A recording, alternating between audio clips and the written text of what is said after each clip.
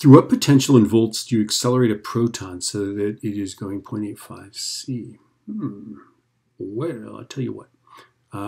We are going to, I think the approach here is to take a proton and figure out what its dilated mass is when it's going that fast. Okay, and if we do the mass in electron volts, then the difference in mass will be the voltage that we actually have to accelerate it through. Okay, so let me just show you.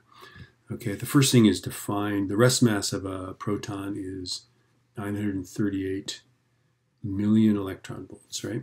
Okay, so the new mass is going to be that rest mass, and we have to dilate it, right? So it's going to be over the square root of 1 minus 0.85 C squared over C squared, right?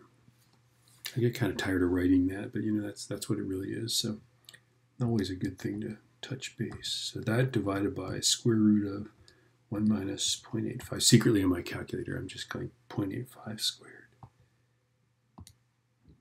So its dilated mass is 1780.62 MeV, right?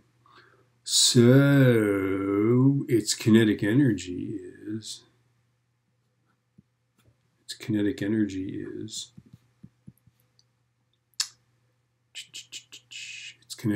just simply going to be the dilated mass minus the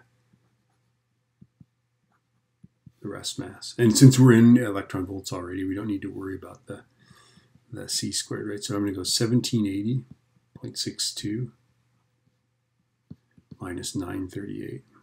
So I'm just going to subtract 938.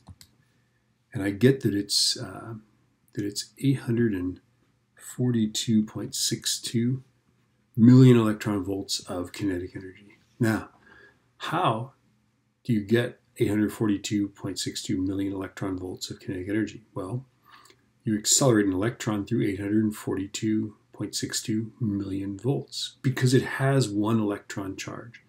Okay? One electron accelerated through 1 volt is 1 electron volt. One proton accelerated through 20 volts is 20 electron volts, right?